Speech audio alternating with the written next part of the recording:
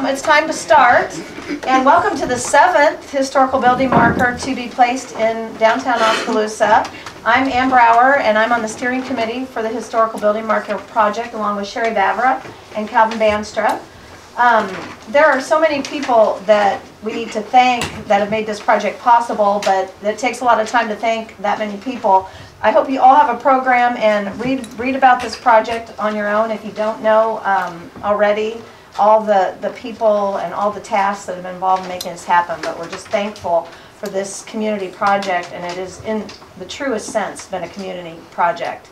So we want to spend our time though today talking about this building, which is the Iowa Masons Benevolent Society building. So without further ado, we'll have our mayor Dave come up and get us started. Welcome everybody for being here. My particular part of the agenda is just more or less welcoming folks here. So thank you everyone. On the back of your program is a listing of all the people that are involved on the committee. And this has been a project that I have a deep appreciation for. That people are taking their time. They care and they're showing their love for the community by doing this. And so we owe them a lot of thanks as the project starts to wind up. Because really, and what it comes down to is history, if it's undocumented, becomes history lost. And so these are the efforts that are being made for us to help remember that this is the foundation upon which we're all living today. So I think this project has also helped us to appreciate the forward thinking of everyone that has built the buildings around the square. You know, helping us to kind of get into their mind, if you will, and see with their eyes what the economy was like, what the culture of Oskaloosa was like, and how rich that was that they thought, yes, this is a good place to build a business. And we're also impressed with the designs themselves.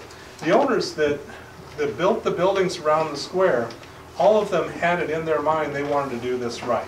And so starting off with one or two, you all of a sudden have the bar set, where now you have to keep up with the elegance of that previous building. So you've got an owner who comes along and says, I think I can build a business here in town, and I think I want to build a building such as this, and says, okay, let's get her done. Hire an architect, someone who can do it right. Okay, but I'm going to have it be, in this case, an insurance company, but I'm also going to have some retail going on. So the architect is faced with a building that's going to have to serve multiple purposes, and yet also have to maintain some sense of elegance. And so that done, then comes along the worker who says, okay, if we're going to have this kind of design, my workmanship has to match the design. And so it stands as a testimony to those workers who have long gone, that these buildings have outlived everyone who laid hands on when they were created. So as Ann mentioned, today we're in the Iowa Masons Benevolent Society building. Since its construction, there's been a lot of history here, and Calvin, I believe you're going to be up behind me talking about that. As suggested by its name, the Iowa Masons Benevolent Society saw a need, in this case a life insurance company for the Masons. They got organized, they worked hard, and constructed both a building and a business right here. And that spirit isn't that much different than what we're witnessing now in Oskaloosa. So you think about the optimism and the determination that we're seeing, like with the construction of the early childhood care and adult recreation center. That one being built is going to cost millions of dollars, but it's also a testament to the optimism and the strength that we think Oskaloosa has. You can look to the hotel that's being built on the west side of town. You can look to the local businesses that are going through expansions right now. All of that is expressing an optimism and a determination that Oskaloosa has what it takes in order to be successful. And I think that's what I appreciate the most, is that it's happening here in Oskaloosa. And so, in this case, the Seafrings did the same thing. We're back during the dark days of the farm crisis. You know, you've got a building that is being foreclosed on, and so they stepped in, purchased it, not allowing it to deteriorate in the downtown square, keeping it up, keeping it looking good, keeping the bar set so the rest of the buildings will look good with it. And it's that kind of appreciation that I have as mayor, to be able to look to them and say, on behalf of Oskaloosa, Lyle and Becky, thank you, because we really appreciate the work you put into it.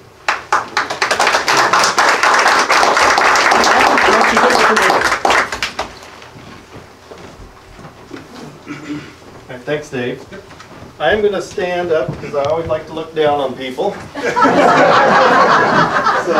if everybody in that back corner can't see, you can maybe stand over there a little bit too. So just feel free to mill around where you can get there. So this is we're going to do the first time we're going to have Ann be running the PowerPoint, and I'm going to be talking about it. So if you see some crazy hand signals, that's what we're doing there. So it's a mouthful of a name, the Iowa Masons Benevolent Society building. So I'm going to probably call it the IMBS building as we go through that.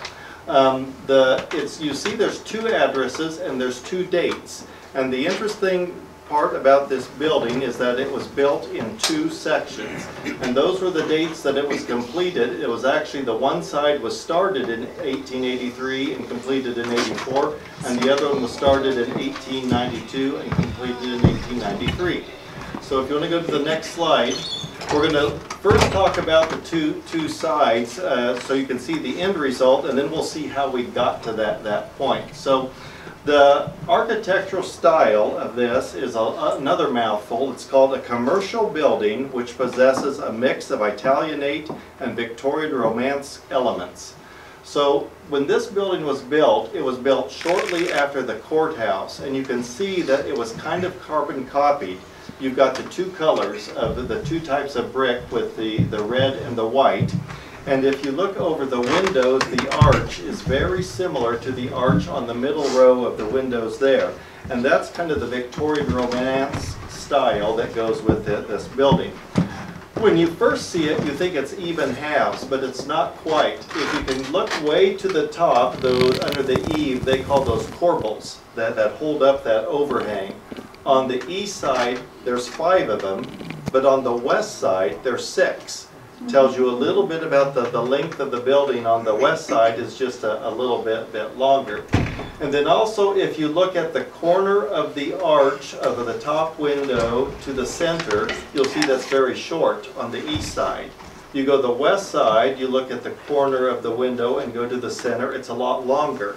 So you can see that the sides are a little bit different. That goes to the different times when it was built. The windows are centered in both cases as well. Now let's flip to the side view of the building, which is the next slide. This is where the part that comes in, the Italianate comes in. You'll see on the east side, those are very narrow windows, and that's an Italianate style that you have the narrow windows there. And then you look at the corner at the top, there's a very ornate bracketed cornice, and again, that's an Italianate feature. I don't know if you can see it very good, but on either side of the windows, I'm sure there's an architectural term, but I call it an H. Can you see those H's that are indented there? The one on the east side is very narrow. The one on the west side of the building is very large, fat, and wide. And again, that tells you to the different sides of the sizes of the building. Okay, the next slide will show another interesting feature of the building, and that's at the top. And I don't know, you can first see that they put IMB Society in there forever, that you will always see that that's how it was named. At the top, it's a shield or a shell. I am not quite sure. And then, of course, the lion is very prominent. I am not sure if those are Masonic features or not. You also have what I call kind of the sunburst on either side of the lion. They show a sun coming in, and also on either side of the IMBS Society. And then you've got the little rosettes that are there. So very ornate. That was done at the time. Sometimes when we build buildings now, we try to do it as cheaply and as economically as possible. But in this case, there were some extra dollars and some extra time that was put in. The next slide will show what where it's located. This is a plat of the property, and what's in the yellow is the lot that it's on. So the next, if you hit the next button, it was lot 8 of block 13, and then continuing on that, you'll see the lot was 60 feet wide and 120 feet long. And then if you just want to hit the next couple of them there, the storefronts were usually 20 feet wide, so you could get 3 storefronts per lot. And the first person that was on there was a guy by the name of Ebenezer Perkins. Now he has a great impact on where this town is. He was one of 3 commissioners selected by the state of Iowa to locate the county seat of Mahaska County. They picked 3 people from other counties because they didn't want infighting, because there was always a huge competition where you could get the county seat. So he was one of those that came from Washington County. He must have picked where he liked it because he decided to stay. And he built a 2-story general store on the corner, on the 20 feet, and he lived in the rear part of the corner, and that the rear part of the property. And again, that was very common for them. Next button. Next to him was a guy by the name of Samuel Ingalls, and he kept the post office there. He was appointed postmaster in 1849, and he also lived behind in a house behind the building. We can see a little bit about Samuel in the next slide. I figured that I would put him in if you're ever having a bad hair day. You're not going to be as bad as Samuel. There's going to be one other interesting thing about Samuel that I've never seen before. If you go to the next bullet point, you can't really see that that's a gravestone of his daughter. And I tried to enlarge it, and I'll see if you can read it. If you can't, I'll read it. Can you see what the daughter's first name was? Next slide. He named his daughter Mahaska. So that showed what a huge affection he had for this area coming here. Mahaska Bell was her really name, so it has Mahaska B on that side. If you go to the next slide, we talk about the Iowa Masons Benevolent Society. Now, what you heard in the introduction, we've done several buildings already. Some of them are named after their function, like we have the courthouse, for example, or we have the fire station. Some of them are named after kind of symbolic, so like we have the Iowa building, we have the Trolley Place, we have the Centennial building just down here. And then we have buildings that are named after people. We have the Frankel building, and under Trolley Place we have 3 names. We have the Fitch building, the McGregor building, and the Malcolm building. This is the only building that I know that was actually named after an organization. So then the question is, what was that organization? Next bullet point. It was an insurance company that was organized in Oskaloosa in 1876, so the year of the centennial of the country. You'll see that there were some big names that were part of that. Isaiah Frankel, who had the Frankel building. Another big name was H.C. Lighton, who owned the Herald. And there were 2 Civil War heroes that were also part of that. It was J.W. McMullen and F.H. Loring. Remember those 2 names because they will come back later. Next bullet point. Insurance in that era was a big luxury that very few people could buy if you were the common person. So it was very common for groups to get together, form a society, organize, and spread the financial risk. So you would see in many cases they would do it by ethnic group. So you have the German American Insurance Society or the Bohemian side. You could also have religious ones, like Lutheran Brotherhood is still an insurance agency today. Sometimes you can even combine them because there was an Irish Catholic Insurance Society. And sometimes also even by a trade, like there was the Tinsmiths Insurance. What we have here is the Masons, which was a part of a lodge. And you also had the Oddfellows and the Modern Woodmen, and I think that's an insurance company that exists today yet, the Modern Woodmen Insurance. So the next slide, they were not officially organized with the Freemasons, but because lodge membership was so strong in that day, it was to your benefit to try to identify with them because you could get a lot of members. It was almost like if you had opened a business in Iowa City today, if you got the name Hawkeye, you would probably attract people. And they did the same thing. They're calling it the Iowa Masons Benevolent Society and targeted Masons. And if you could get a few Masons in, they would tell it to other Masons, and it would tend to grow that way. Next bullet point will show how fast it grew. In 2 years, it had 1,000 members. And the way that insurance company would work, that you would buy a kind of a low life insurance policy, low dollar amount, at least for our era, 1,000 or 2,000. You would pay a small monthly fee up front, but as people died, you would get assessments. And those assessments would roll into the fund, and then they would pay the $1,000 policy or the $2,000 policy. Next bullet point. In 1883, I don't know for sure where they were located prior to 1883, but they purchased what was known as the Perkins Corner here for $5,000. And the Herald at that time reported what a great place that was because it was so visible. And you'll see that when we open the slide up to how visible it was. When Teddy Roosevelt campaigned here, you could see that he made sure that it was in front of this building because that was a focal point to come here.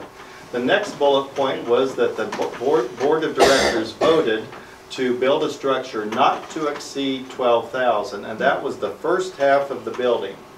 The next slide will show what kind of that looks like. This is from what's called a Sanborn fire map. There was a fire insurance company that mapped all the towns and would do that so they would know what kind of risk they had on the fire. So what you'll see, this is the first building that was 3 stories. You'll see a 3 in the corner of the yellow that went all the way back. The next 5 20-foot storefronts were all under one roof, and that was called the Union Block there. And they even noted that that was under one roof. And it's interesting when you look at the businesses. You had hardware in the 2 sides here. The next one was not only jewelry, but it was fancy jewelry in there. You had books, you had dry goods, which is another word for textiles, and then you had a cigar factory in the side. You'll see there that there's a 3 in front of each of those buildings, but they were 3 stories only on that first half. You'll see behind there, they were all 1 stories, and those were likely the homes where the business owners lived in at the time. Go to the next. Then also here is probably the only picture that we have been able to find when it was just 1 half. This came from a letterhead that was on a letter that was being sold on eBay that somebody from the society was written. Again, you can see the ornate at the top on the woodcut that they have here, and then they had IMB Society written along the side. And then the next bullet point that comes up, this is the emblem that was with this. Now it looks like a terrible bunch of letters, but if you look closely, you'll see that the I goes up and down. And then the Masons is the M that's in the back. The B comes out over there, and those are the points of the B, and then there's an S going all the way around. So it can make you a little bit dizzy when you're trying to figure out all the letters, but they all are in there. They'd have that on the little swords too on their handles. Okay. So the next slide showed that it continued to grow. By 1982, it had over 4,000 members, so very, very rapid growth. So what happens when you grow? Next bullet point, you expand. They bought the neighboring lot here that was owned by Charles Huber, and they purchased that for $7,000. That was that 3-story, that was that side of the Union Block that was next door to it. Next bullet point, the paper reported that the new building would be an exact duplicate of the IMB Society block, which was that was called over there. The basement, the 1st floor, and the 3rd floors would all be rented by Huber and Kalbach. And that was a big, big retail and wholesale hardware store that was located right on this corner. And we'll see another picture of that coming up later. Huber and Kalbach got a 10-year lease for those 3. The 2nd floor contained offices. The person in charge of the building committee was a guy by the name of Ben McCoy.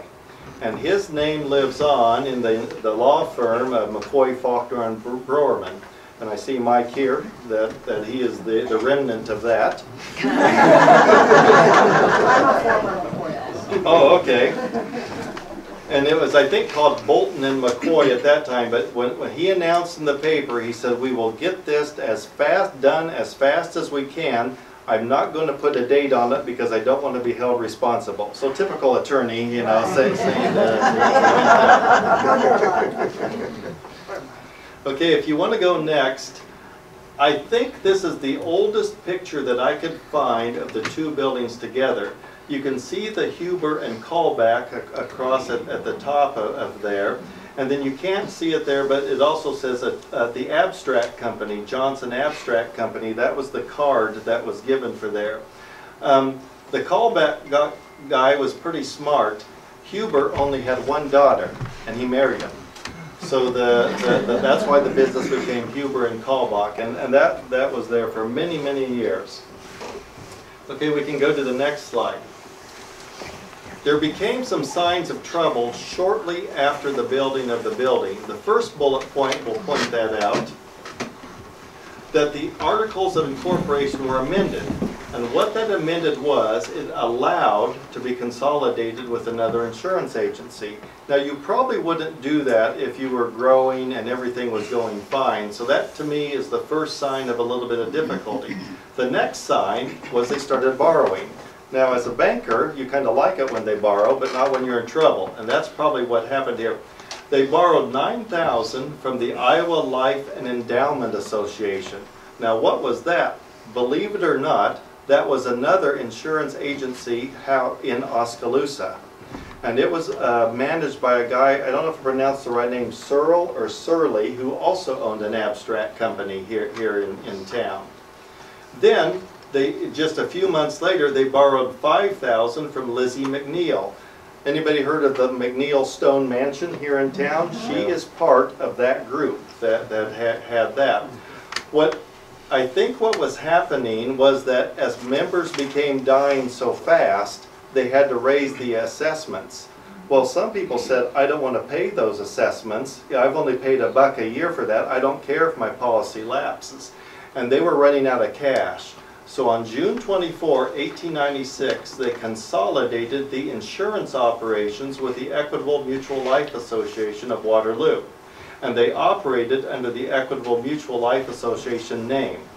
The next bullet point showed what they did was, a few months later, they raised more cash. They sold the building to Equitable Life Insurance in Waterloo for $40,000. Yes, that's a little heading from there, and it shows that George W. Harbin was president, and remember what I said, that F.H. Loring, he was secretary of the IMBS Society, but he also became secretary now of this newly merged organization. However, they didn't really find the best partner. As you look at the next bullet sign, Equitable Mutual failed just 3 years later. The state shut them down. A receiver was appointed to wind up the affairs. And then one of the reasons why, in the next bullet point, the president was accused of taking the association's money, $130,000. And I guess if you think in those days what that would do. So then a mess happened. There were all kinds of court actions up in Waterloo with the bonding companies being sued to try to get the money to collect that loss. But there was also a bunch of court actions here. The first bullet point was the existing members of the IBM Society sued Equitable to say they could not have sold the building. They said that deed was invalid, and the reason it was invalid, it said the officers and directors were never authorized or empowered to execute the deed.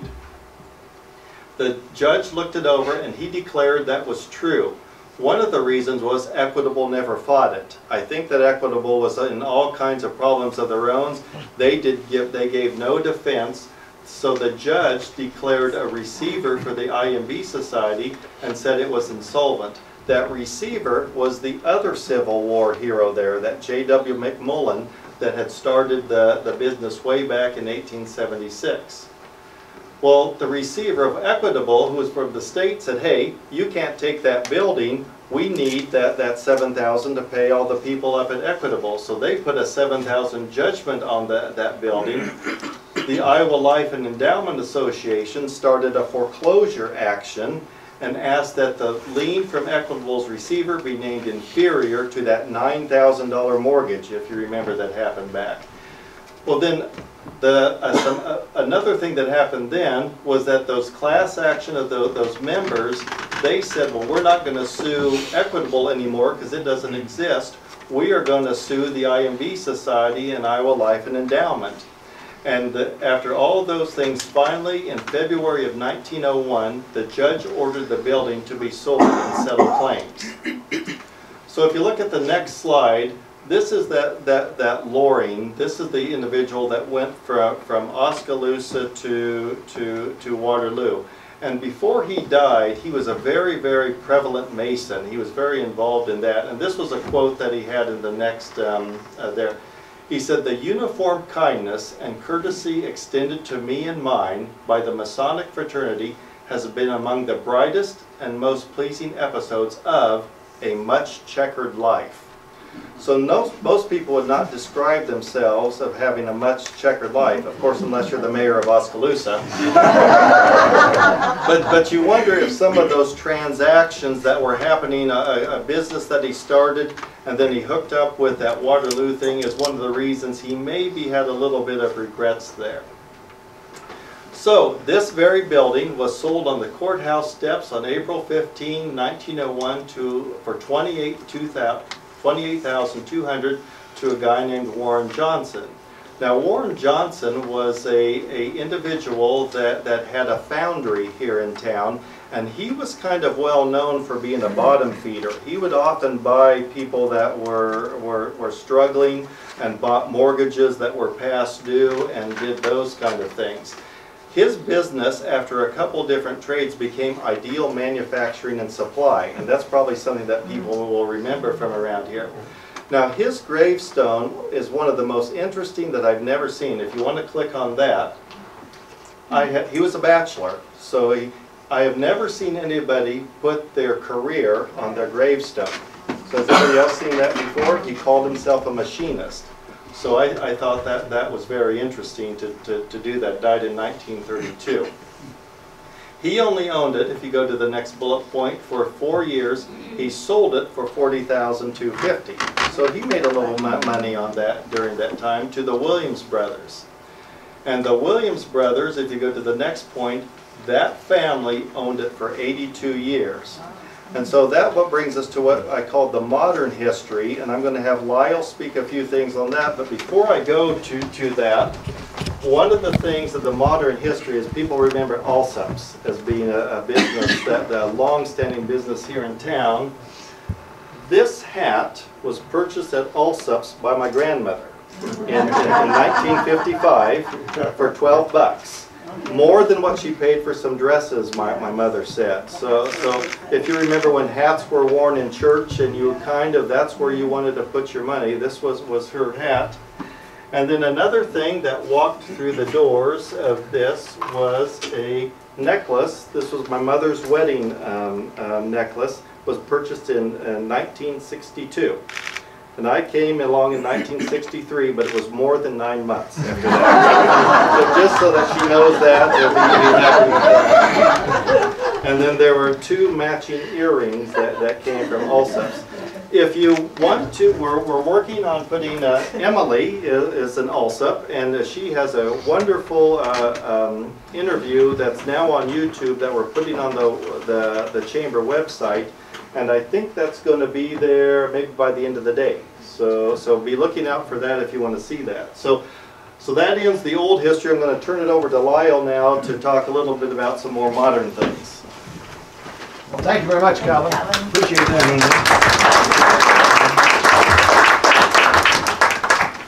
Is it okay if I stand there? Yep. Well, we've got some special guests. We didn't know that McCoy was going to be involved here. Thanks for stopping by. Did you want to get an abstract, or did you really want to come to the program? We'll get you an abstract. Well, Emily, we're sure glad you're with us, and we're going to talk more about you after a bit. But we've got some other people here that we want to talk about a little bit. Edna Beale was not able to come. We'll talk about her in a little bit. She was with Johnson Abstract when it was upstairs in 1958. She started work there out of high school, and she started there, then left here, and then she was with us and moved back here. There's a couple other people standing back there. Stacy Nelson, she wants to step out in front and be part of it. There's Lori back there. Lori. Where's Stacy Gleason? I'm sorry. Lori back there. When we moved here in 1995, those two gals came with us, and they're still with us. So we're proud of that, and thank you very much for doing that.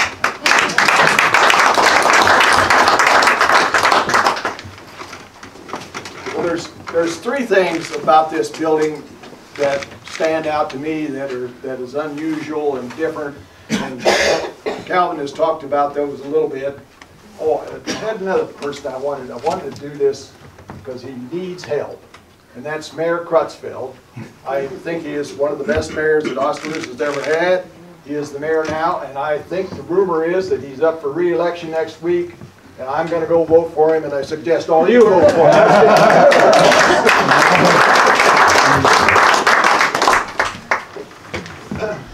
But the construction that was built in the two halves and et cetera, that's very unusual, and we had bought the building and started remodeling and started measuring, and didn't take very long that this side was bigger than the other, and well, what's going on? And so we found that out very quickly. Another thing was that it was long-time ownership. It's very unusual in a building like this, I think that's owned for 82 years, and this building is 138 years old, and it's only had 5 owners. And one of those was a foreclosure guy. So that's, I think, a very unusual situation. The was built in 83, and Sutton and Weatherall was the contractor, construction guys. And Weatherall, and he built a lot of buildings around here. You never mentioned that or whatever. But Emily Russell, our guest of honor here, had a big part in this building, or at least her family did. From the film that you put together that's on YouTube, I've watched that a couple times and gathered some of this from here, so thank you for that, and thanks for doing that. She's done a very good job of putting that together. Her family was running a department store in Franklin, Missouri. Her father died, and her grandfather died, I'm sorry, and her father was only 19 or 17 years old and had not finished high school. And so he started managing a store in Franklin, Missouri, and he never did finish high school. So that was an Allsop store in Franklin, Missouri, and they came here, and he came here in 1920 to do that. And he was 25 years old after he'd run that store down here, and he came here and he went to work for the Frankel store. That was Franklin, Missouri, but this was the Frankel store over here. He came here to manage that for them. He did that for 10 years, and then he went to Oppenheimer and worked with them and joined them as a partner. They sold out to Sears. He worked for Sears out of Des Moines, and Emily went to Des Moines and lived in Des Moines with her family for a couple of years. Then and come back here, and in 32, he came here and bought this building. No, I'm sorry, that's totally wrong. He came here and opened the Allsop store, but leased the building. Never sold. He leased the building and started the Allsop store. So during that time, it was in the middle of the Depression. He came here and took that big risk that nobody wanted to do anything, and started this store. But from Emily, we find out that in the back there was a beauty shop. There was also a balcony in the back, and I didn't know that. In our remodeling and everything, I never found any remnants of that or anything. As I remember, and I think it was still here, right here, somewhere right here is where you went into Brady's Shoes, wasn't it? Right? That's right on here. Yeah, right here, Brady's Shoes was here on this side. And I assume he leased that to Brady's Shoes. Your father was not part of Brady's Shoes. It was the beauty parlor. Was he part of the beauty parlor? Yeah, I mean, at least I think that was characteristic of they leased out some areas to other people. There was a dress shop on the second floor, and there's dressmaking up there, I think you said, and what have you. The third floor was offices and formal wear. Well, then in 1959, her father, Charles R. Alsop, was 70 years old and passed away, and Carol, Emmy's brother, came in and he took over the store and ran the store until 1971. And Carol was Emmy talks about this, Carol was a business graduate of Harvard University, and her dad hadn't finished high school, but they got along. Another thing I didn't realize, and this is a side note, that Carol built the other Frank Lloyd Wright house here in town, the one on the... Oh, I didn't, okay. Yeah, I didn't realize that neither until I was chasing on this. So, this is where you got anything you want to add to any of that, Emmy?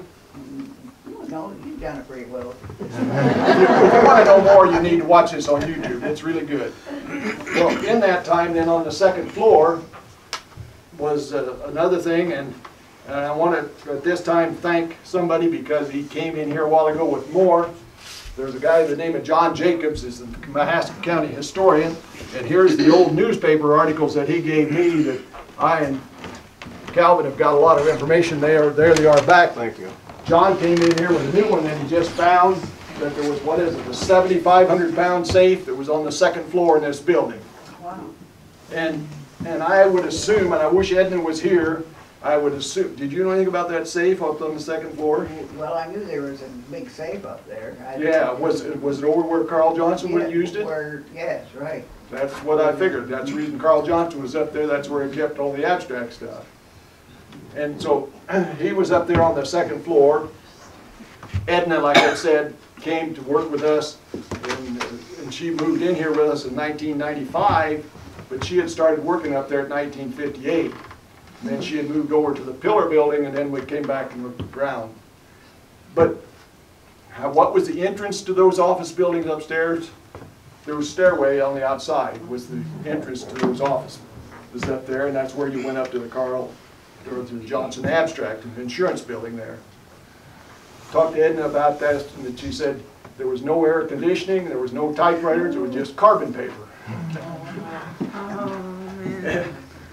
And Emily also talks about that Carl Johnson got to be elderly and he couldn't make the steps, and there was an old elevator in the back, and her dad cut a hole in the back door, made a door in the back, and let Carl Johnson go up the elevator and come into his office from the back. I asked Edna about that, and she didn't even know about it.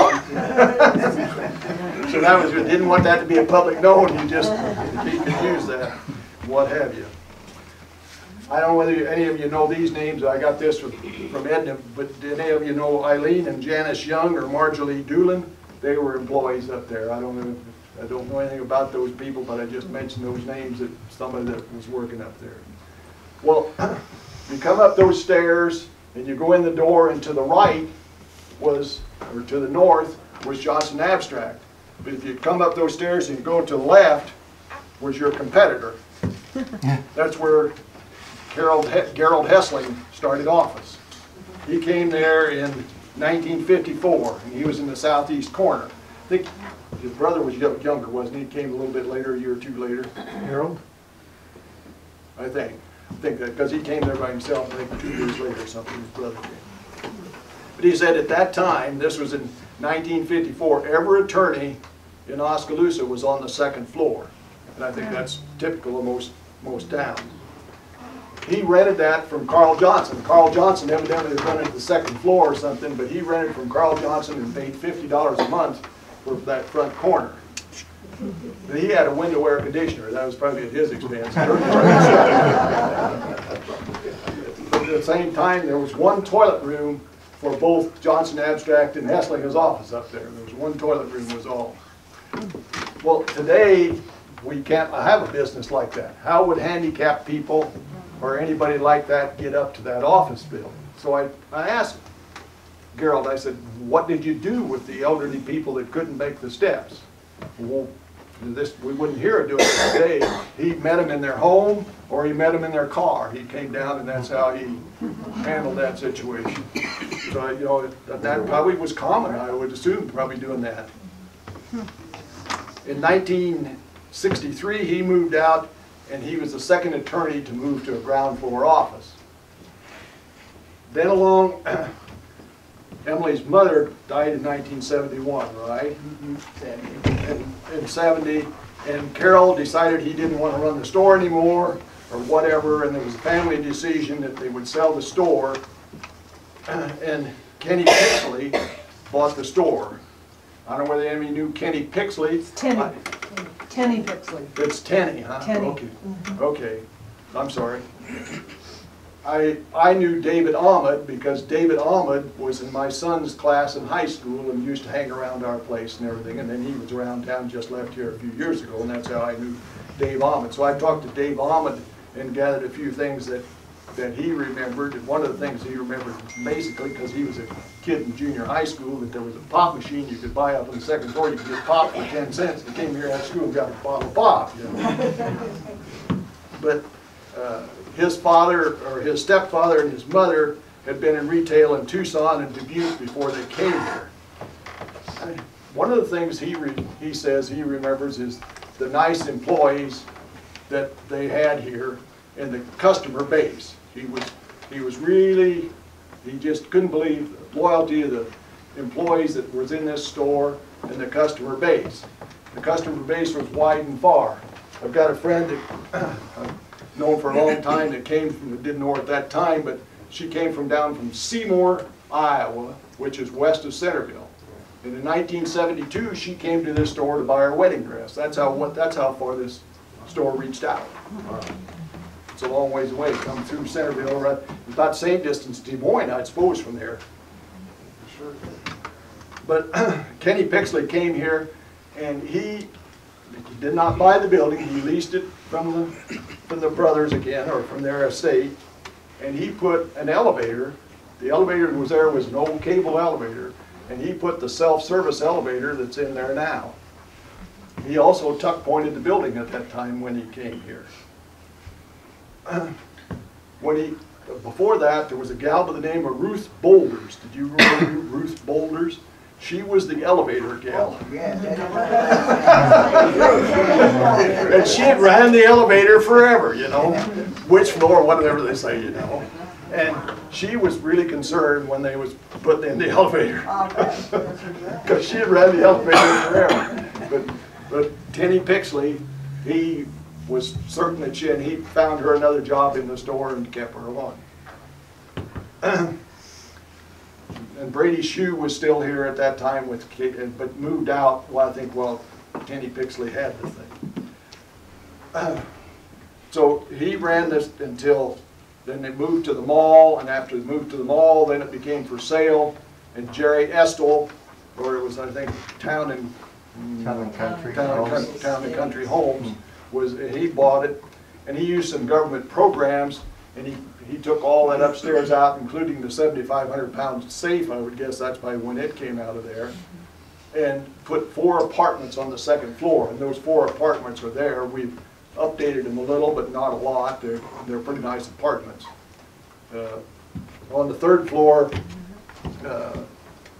there's been an apartment up there. There's been a dance studio up there. There's been a daycare up there.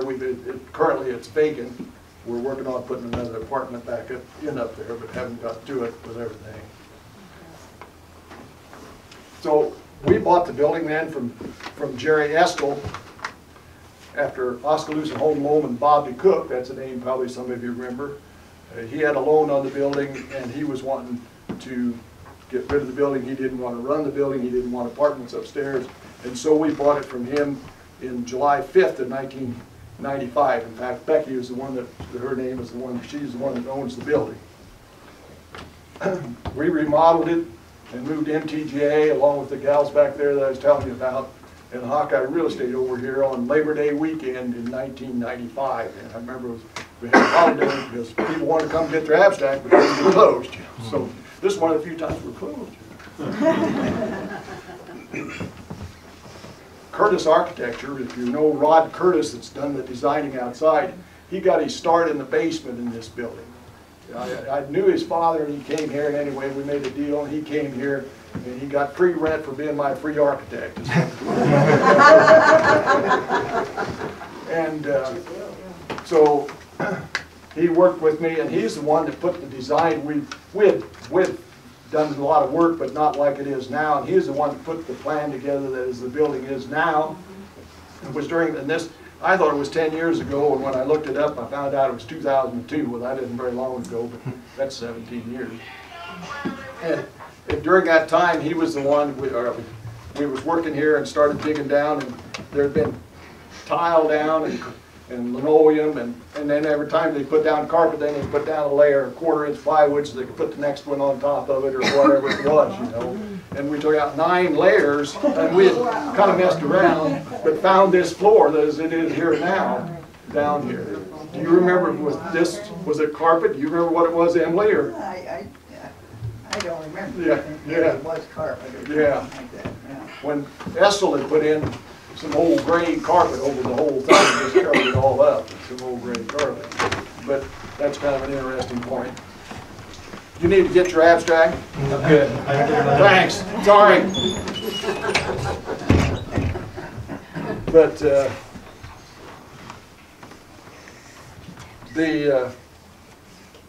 that's some of the things that we've done to it. I believe we tuck pointed the thing again.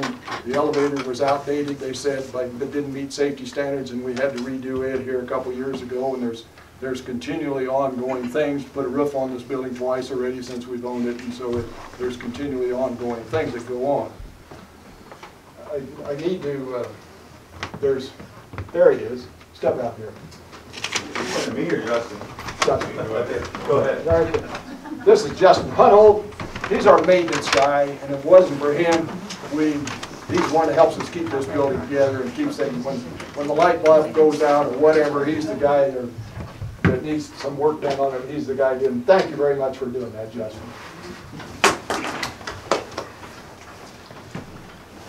As you may already know, I'm a very eclectic person, and Becky has gotten to be that way, and we have collected a lot of things and we're going to let you have a tour of this thing and look around, and there's all kinds of collections. If you look at those chairs, the wooden chairs you're sitting on, in the back of them, most of them will have a thing about the size of a penny, a little brass deal on there that says BL Marble. Well, we got to chase on BL Marble chairs, and they're made in Yorktown. Well, no, in Yorktown. What town was it in Ohio? We even went there and saw the town. You know, we bought those chairs all over. But there's a lot of this stuff that we've bought from here to there and hauled in here in a station wagon. I think we did buy some stuff in northern Iowa, and Lori and Larry helped go up there to the trailer and haul it in, didn't they? So you're welcome to take a look. There's a unique thing in the back here that the abstract gals, they think it's neat, but the youngest one is the one that gets to use it. If anybody wants to volunteer, why, you can climb the ladder back there. But have you ever seen the store with the ladder that rolled along? You know, well, we've got one back there and we use it. We've got shelves. It isn't very often we use it, but some of the old files on abstracts are up on the top of that. And, my office is, I've got stockyard stuff from several stockyards in there. There's furniture around, but second floor is all apartments. Third floor is vacant, really. It's a big open area up there. Another thing we just did, on those, what kind of windows were there? I didn't know. Italianate.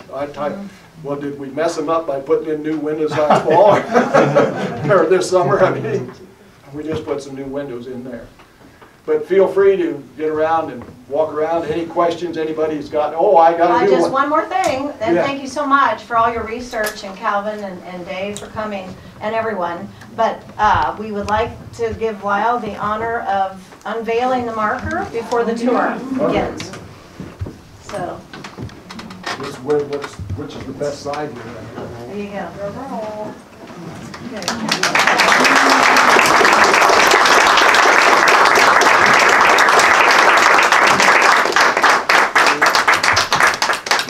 Which corner is it going on? Pardon? Where is it going to go?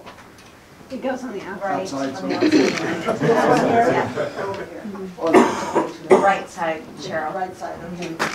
Well, actually. Any other left side. questions? It'd be the left side facing. It's really the I only thing that came out. just want to add, if I could. Yes, I yes. found an old article out of the Oskaloosa Herald when he started this business they thought he was nuts for starting a business like that in the 1930s. Yeah, 'Cause I think the name of the heading of the article is "The Courage of His Conviction." yeah, yeah, Everybody thought he was nuts. yeah, 1932, yeah, yeah. And aren't you from Coyne, Iowa? Yes, And you're a stamp collector. yeah.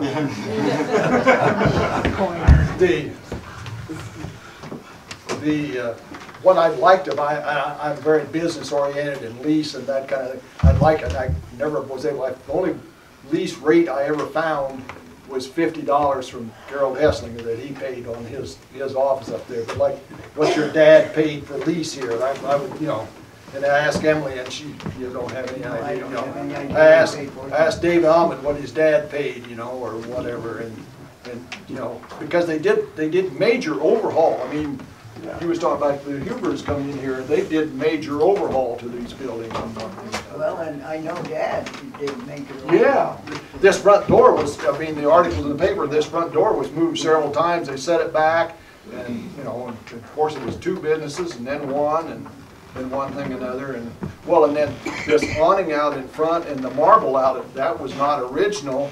And I understand that now it's been on there long enough, it's part of historical stuff and you can't take it off. Is that right? But it's not original, so. Okay, feel free to open the door for him, Justin. Oh, one more quick thing. When you go down the hall, on the right side is the collection of the histories of the abstract companies here in town. And as you go down, they get older. Each one is a generation or so. And there's a lot of things right here too. I can see them looking here. I'm not sure what all those things are. Here's my favorite one. Yeah. Farmer's Oh, Boy. exercise machine. Well, you know what that is. Wash machine, right? Yeah, thank you. Yeah, so I can go back.